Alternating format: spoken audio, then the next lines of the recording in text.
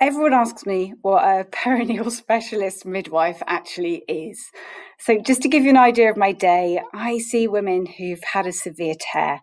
Now, I quite often will refer to OASI, severe tear, third and fourth degree tear.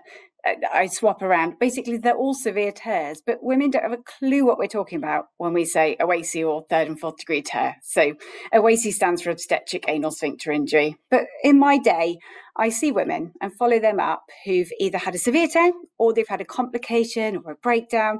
I do a lot of teaching around pelvic health, so ways to reduce the chance of having a severe tear, but also suturing. And as Sue said, I lead on the OASI Care Bundle and I work down in Plymouth. But first and foremost, I am a midwife. So I'm a home birth midwife, I'm a high-risk midwife, and I think that women's pelvic health is a problem we need to spotlight more.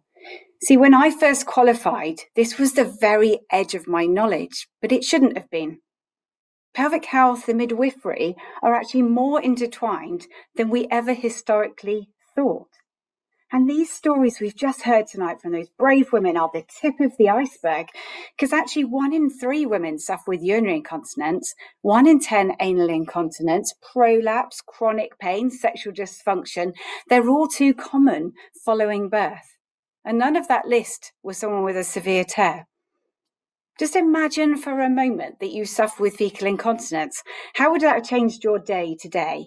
Well, you would have known where every single toilet was. You would have panicked when there was a queue. Would you have gone for that run you did this morning? Would you have done any exercise at all? How would that have impacted your job? Could I have been a midwife if I also leaked? So how would I then even financially support myself? We know that if you suffer with incontinence, you are more likely to suffer with a mental health problem. And I just named 2 taboos in one sentence. So is it any wonder that these women suffer in silence, that they don't share their stories? They either normalize their problems or they're just too embarrassed to even tell anyone or go to their GP and talk about it. So when we're looking at symptoms, if you have a more severe tear, you are more likely to have a problem. And actually, if you have a missed severe tear, and that would be a tear that is more severe, but we just don't pick it up at birth, you're actually most likely to suffer. And those were the stories we heard tonight. Actually, the majority of people didn't have it picked up at birth. The majority of women will have a tear when they have a vaginal birth. Caesareans are not free. There's risks involved as caesareans too. So about 85% of women will have some degree of tearing. They generally heal well, and it's okay. But actually, we need to recognize these complications are higher if you have a more serious tear. Now, that rate has gone up. Our HES data shows that, and that's what started the OASI Care Bundle, was seeing this 3-fold increased rate of severe tears. And that could be partly down to detection. And what speaks louder to me is the NMP data. And I've put that on the screen there. And this was done in 2016-17. And this is data from the whole of the UK. And it showed this huge variation in rates between trusts.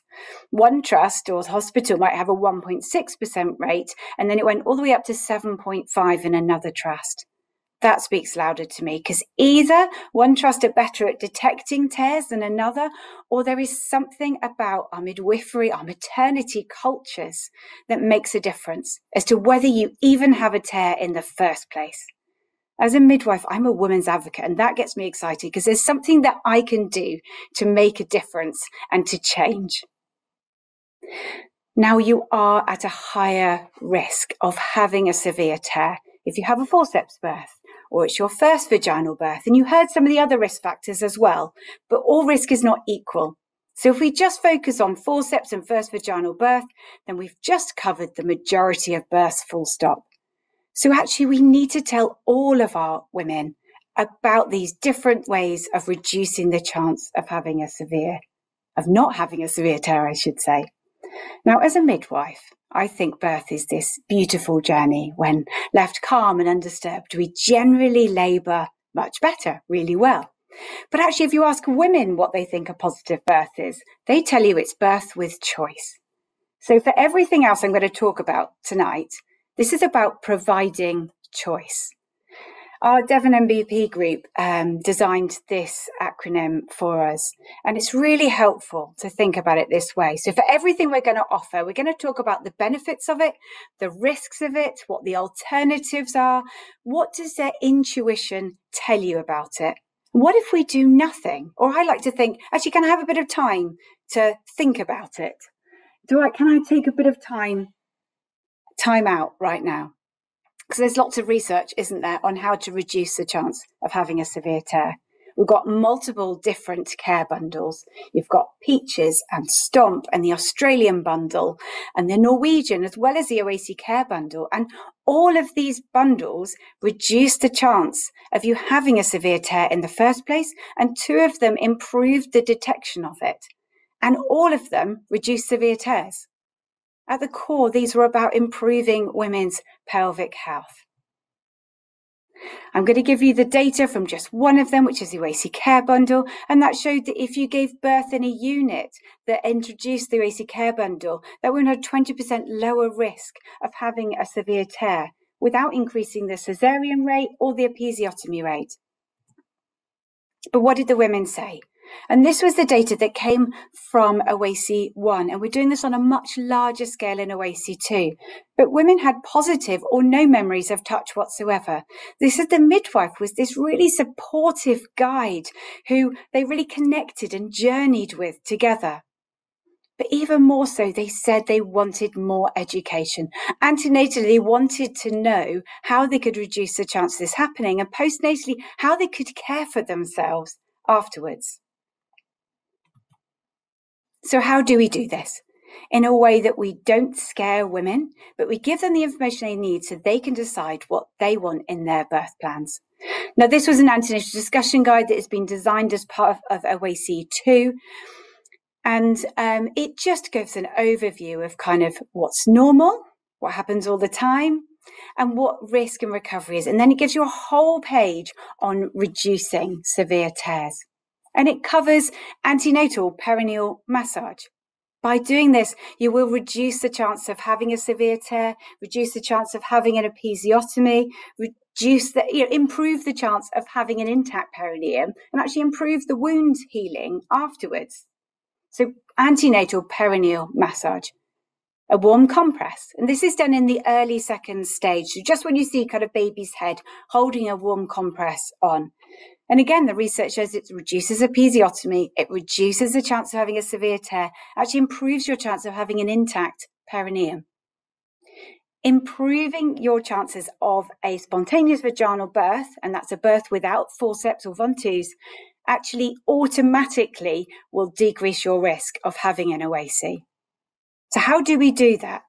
We can do that by choosing where we give birth. So recommending, for example, low-risk women to deliver in a low-risk setting, like a home birth or a midwifery-led unit.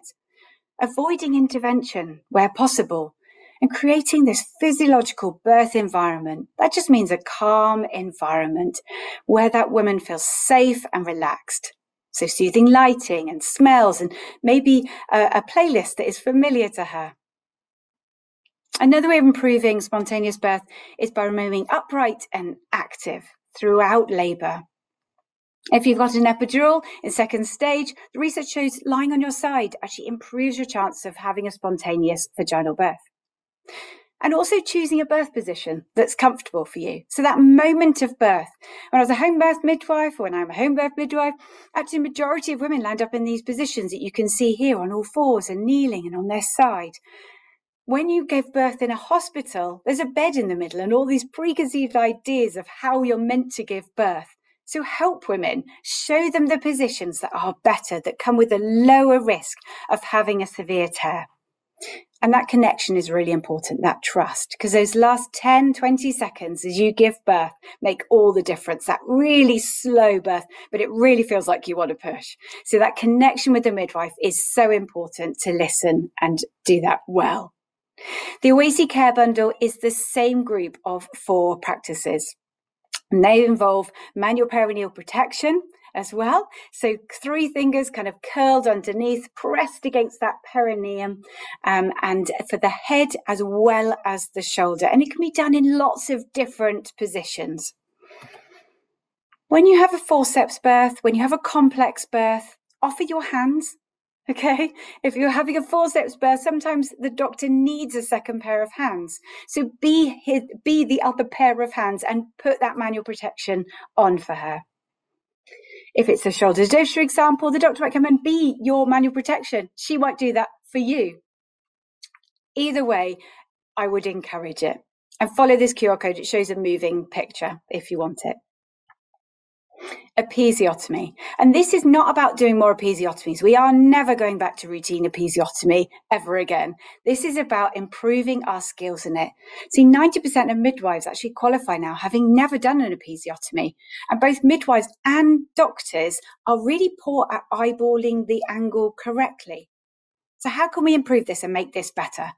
Well, we'd encourage some simulation training. So you can see in the picture there using a glove box and a pair of scissors. There's some epi scissors in this one. There's some straight ones if you follow the QR code to the moving video.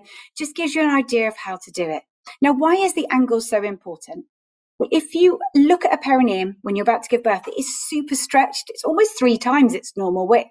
So if you cut an episiotomy at 60 degrees, it comes down to about about 40 degrees, which comes to the 0.5% chance of also sustaining a severe tear. Cut an episiotomy at 40 degrees, it comes right down close. That comes with about a 10% risk of also having a severe tear. So that small change in angle makes that big difference. I would encourage you to have a conversation antenatally with all of your women so that they are aware. We don't want women's first hearing of this to be at the moment of birth. This QR code takes you to a study called the Red Flag Study for Episiotomy. I would encourage you to read it. It was still open access. It was only published a short while ago. But it also comes with this patient leaflet. It was designed by birthing people for us to use. And this sits on Mumma Academy. It's in a couple of languages. It's a really good guide to discussing episiotomy in a non-scary way so that our birthing people know what to expect. And finally, a check after birth. And this is a really gentle check. Check this out with the women. Make sure she's happy for you to do this. You're going to look at the apex of the tear and you're going to pop a finger in that back passage and you're feeling if there is a hole between the vagina and the bottom. Now, there's a very small, it's a rare chance of this happening, but it's important we check everybody, as you heard in Dimple's story earlier. And then we're going to come to that anal sphincter. Now, I'm going to ruin Haribo for life for everybody. Sorry about that. If you put a Haribo on the end of your finger and roll it around, that's what an anal sphincter feels like. It's only just inside the anus. And actually, what you want to do is kind of pop a finger in, and you're doing like a pill roll technique, where you're starting at 9 o'clock, you go around to 12, and then round to 3. So you can feel a lot more than you can see. And if the bulk and the tone remain the same all the way around, then you can quite confidently say, I don't think she's got a severe tear. If it feels thinner, get somebody else to come and check it. See, anal sphincters are funny. If they tear, they kind of ping open. It's like an elastic band. And if we pick it up at that moment and repair it, that is that woman's best chance of a long-term recovery. If we miss it, something happens. It doesn't come round again, even a few weeks later. So if she's having surgery later down the line, it won't work as well. So you miss that repair at birth. We also miss her best opportunity for repair. Couple of resources just to recommend to you. This is the RCOG Tears Hub. This is going to be updated once the OASI2 is finished, so it will have all of the information. This is aimed at women, at families, so please do use it, and the link will be at the end. And we've also got the OASI Toolkit.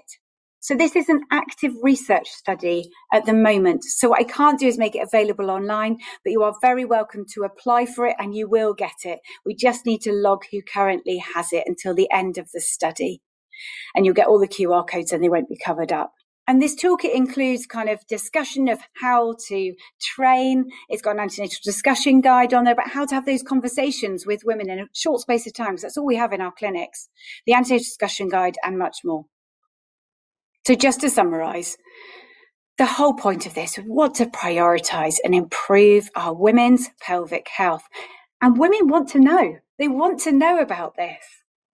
So we need to be empowered, to empower our workforce, our future midwives, our midwives, in exactly what they are telling women and they are trained at. And just so that women have the information that they deserve. And that's so that we got to work together, haven't we, to get this information, as Sue said, from those journals to the very people that they serve. I'm going to leave this screen up for a second, but I do believe it's at the end as well, Sue will send it out. So please take this QR code. It will take you a page to sign up to the toolkit. Please use those resources available as well. Thank you.